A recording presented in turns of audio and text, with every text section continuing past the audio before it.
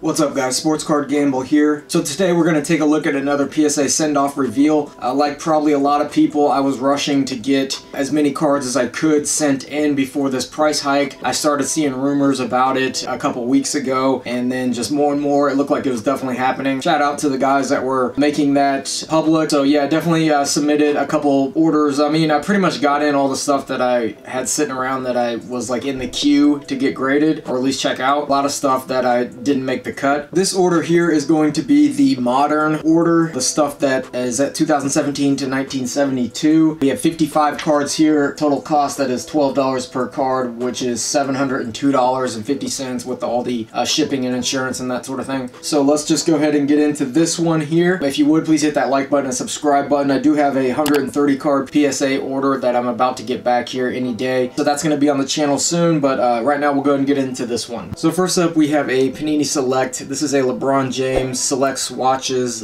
just a mem card, not serial numbered. It's a card I've had for a while. I honestly forgot about it a little bit, just kind of in the back of the box. Thought, hey, if I can get a 9 on that, that should increase the value, and it's not a card that I really need back anytime soon. Here's another one. This was purchased, you know, a year ago or so. Spectacular Swatches. This is with Spectra. It does have a Miami Heat game used patch there. It does have them on the Lakers. This is serial numbered at a 49, so pretty short printed on that. I'm not sure what the parallel is, I forget. Alright, so next up we have a Kobe Bryant. This is Topps Chrome. This is just a base card, very clean card. I don't think there's any chance it will get a 10. Even if it's perfect, I think they'll just automatically give it a 9. This is 2006-2007 Topps Chrome. Very clean look, kind of typical of Topps Chrome. This year kind of looks a little more old school, I'd say. Just overall clean look. The refractors look cool too. Here's a Derrick Rose. This is a 2013-14 Panini Prism. This is a silver prism. Just a very clean card, very sharp card. Didn't look like there's anything wrong with it. It's just early Prism stuff. I know 2012-13, you know, Prism Silvers do pretty well. So, you know, if you can get a 10 on this, it'll be nice. I feel like, you know, it'll be lucky to get a 10 even with it looking perfect. It just feels like they'll just give it a 9 with a lot of these cards, honestly. Here's a Magic Johnson. This is an orange Prism, so again, 13-14. Very clean look on 13-14. Love the look of that year, and they just have really cool inserts and stuff. These are at a 60 this year for the orange Prisms.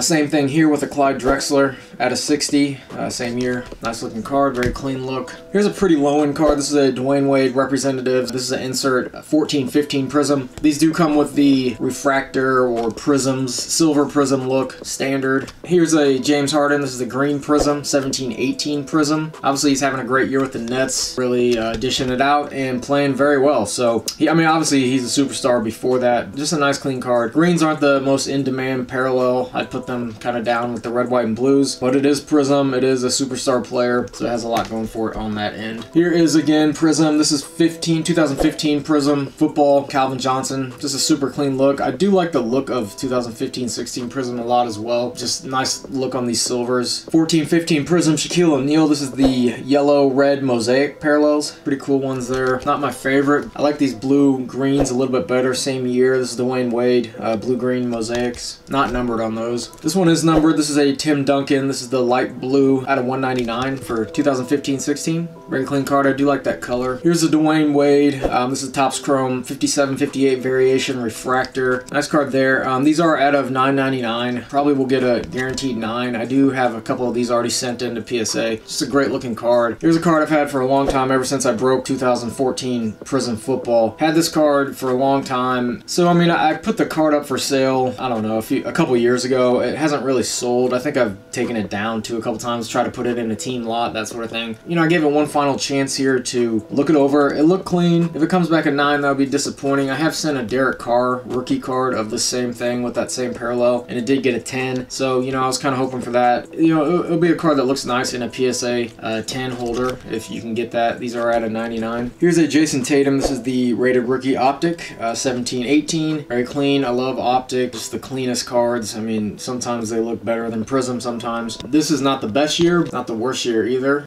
Very nice look.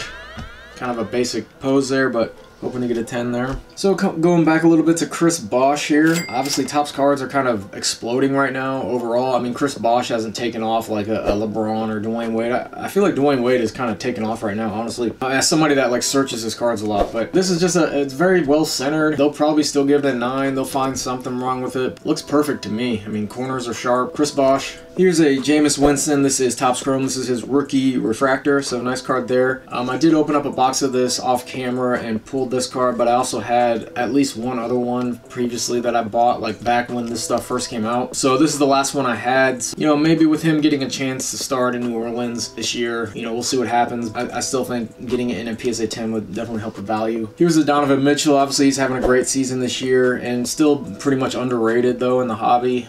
These are the red, yellow parallels. It's kind of a common parallel. If you actually open up this stuff back in 17-18, a common retail parallel. There's a lot of these, but definitely worth sending in with him playing well and their team doing well overall. Here's the De'Aaron Fox, the same set, 17-18 optic, same parallel. You know, obviously he's a great player as well. Kings just, you know, aren't the best team and they just really don't get a whole lot of shine overall, even when they're doing well. You know, I don't really forget about them, but I'm sure some people forget about De'Aaron Fox and the Kings in general. Just like I'm a Pacers fan, I'm sure people do the same. All right, here's Magic Johnson. This is a 2014-15. This is the light blue parallel prisms. This is at a 49, so short printed on these. Love the color on those, and just cards you don't see come up too often, so I tend to buy them as long as they're a decent price. I'll overpay a little bit if I need to. Here's a Tim Duncan Dominance, so kind of the same. This is actually 2013-14, so a year previous, kind of the same color there. It was the light blue die cuts. You can get the light blue die cut treatment on all the base cards, all the inserts, everything. So I do like that. It was pretty cool, and the die cut is actually different per insert, so that's pretty cool as well. These are at a 199.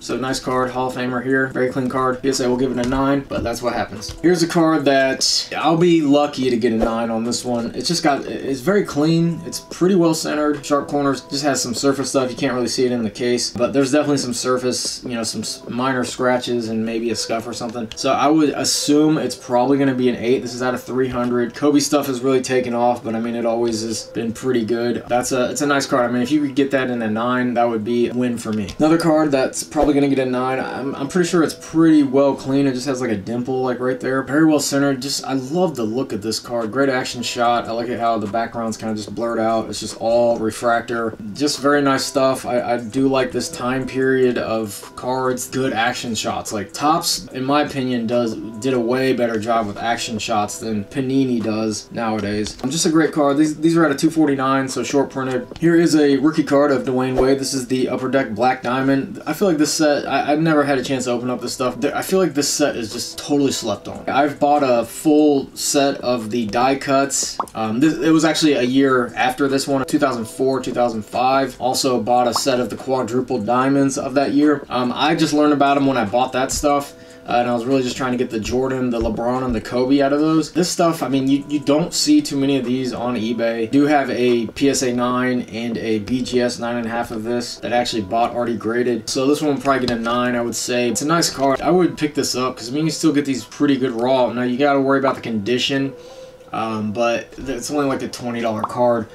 And I'd say that's a pretty good pickup right now for if you're looking for a Dwayne Wade rookie that's like feels like it's kind of short printed. I don't know, you don't see a lot of that product, honestly. Here's the LeBron James. This is Timeless Treasures 13-14. I actually did open up a box of this, and I remember at the time I was like, oh, this is like high-end stuff or whatever. I think it was just because I had the Treasures name. I didn't really know a whole lot. This is like when I first got back into the hobby in like 2015, and I ended up pulling a LeBron and a Kobe base card, which all the base cards are numbered to $2.99, so that was pretty cool. I think I opened up 2 boxes. All the hits were garbage or not that great. So here is actually one of those Upper Deck Black Diamond die cuts. Again, this is 04-05. The way they do it here is, I'm not a huge fan of how they do this, but it's like a single. This is like the lowest one, right? A single diamond. You can get a double diamond, triple diamond, and a quadruple diamond. Pretty sure the quadruples were like 1 per box, and I think that could have came on a die cut, a base card, or whatever it came on. I think you just got one quadruple per box. Pretty rare, I'd say. But again, I couldn't find a ton of information on that. That's kind of what I was able to piece together, and I asked the seller of these sets some questions and stuff. So would love to find some unopened wax of that, but I'm sure it'd be extremely expensive. This will probably get a 9 at best. Love the die cuts, and it's just a clean look. I've always liked Upper Deck a lot. Nice that it's still when they had a license and everything. Great card. Here's a Magic Johnson. This is 2015-16. This is the Mojo Prisms. These are at a 25.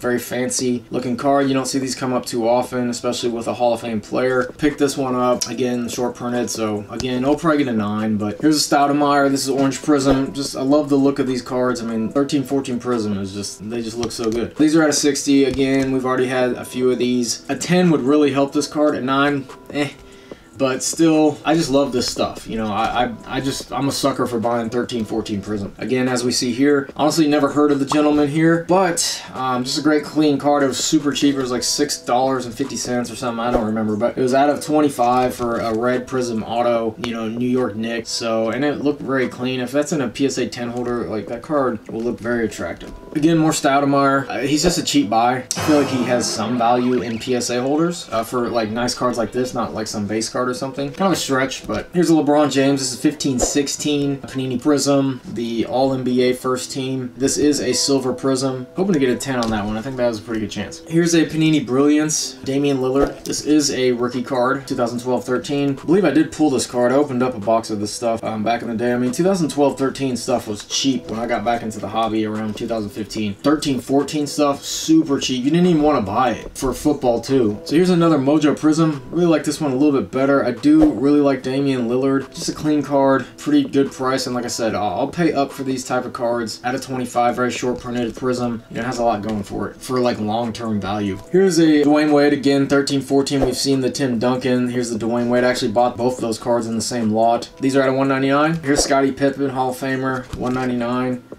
Great looking card. Here's a Damian Lillard. This is a 16-17 Select Orange Prism. Now these are the same as Prism, so at a 60. Well, I mean, Prism changes it up. Select probably does too. I don't open a ton of Select, but I do buy singles. Nice card there. Here's a 17-18 LeBron James Silver Prism. Nice card here. I think I paid 30-40 bucks, about maybe 2019 for this card. I think PSA 9s are probably around $100 or so. So I mean, the value is not crazy like his like earlier Silver Prism and stuff like that. Still, you know, a solid card, and definitely a card to get graded for that long-term value. Here's some Kevin Durant rookies. Now, I've already sent in all my good Kevin Durant rookies. Like, when I got back into the hobby in 2015, Kevin Durant was my guy, and his stuff was pretty cheap. So I was buying a lot of that stuff, and I sent in all that stuff back then. So these are kind of the ones I bought raw then and just had sitting around that I never deemed that they would have a chance to get PSA like 10s on, or some of them 9s. Now, with the hype, the hobby, Kevin Durant playing on a super team, pretty much. I'm pretty much just going to send all these in. I'll take some 7s and 8s if I have to, but I think a lot of these have a chance for 9s, probably in the 8 to 9 range. Centering is good here. And these cards have really gone up in value. So there's 2 of those. This is one that I'm really glad that I bought, and it's a pretty rare card. I mean, it's not that short printed, but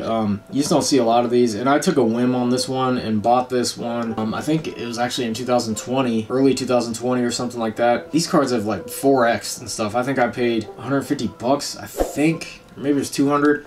It's in one of my recent pickup videos in the past, but these are at a $14.99. So it's, like I said, not too short printed. I just don't think a lot of people know. These are the ones that were actually released like straight from Topps website. So you could just buy the card from the website or whatever, the e-Topps. And this is rookie year. It does have some surface issues, otherwise pretty clean. So I'm gonna send it in, hope to get a 9, and it's just a nice card to have. I do like that card too. It looks really good. So here's a card. I have had a couple of these before. I do have some graded. This is the 57-58 variation of Kevin Durant rookie. Just the paper tops. Nice card, pretty well centered on there. Like I said, they don't really hand out 10s too easy on that stuff. So this is more of a lower end one, but still solid. Star Rookies Upper Deck definitely has a chance. This is probably a cleaner copy of all these. This is one that has really shot up in value too. It's the gold border 57-58 variation. These are serial numbered at a 2007 for his rookie year. This one has some slight corner stuff, but again, honestly, none of them look too bad as I'm kind of going back through them. I just try to be pretty tough on the cards. I believe this one had like a slight corner issue, but this is actually the glossy glossy version. That was kind of like one of the parallels you can get of the Fleer rookie card. So as you see there, it's a glossy version. I do have a basic version of this in a BGS 10. It was the first BGS 10 I ever got when I used to submit to Beckett. This is a nice one here. I think it'll probably get a 9. All right, here's the Dwayne Wade. This is a rookie, or I'm sorry, it's not a rookie. This is, I believe, a second year auto. Very short printed on this one. It is a sticker, but out of 20 on that, I mean, you can't find this card. You're not going to find it again. I mean, how many people are really looking for this exact card? But still, you love to have that out of 20 on there. Again, I'm a big fan of Dwayne Wade. I paid, I think I paid 80 bucks for this card. So here is another one that I purchased at the same time. This was from the same seller out of Miami, Florida. So probably a Heat fan that sold off his stuff after Dwayne retired, I guess. I'm not sure, but you know, he did go off the space here on this auto. This one is serial numbered again out of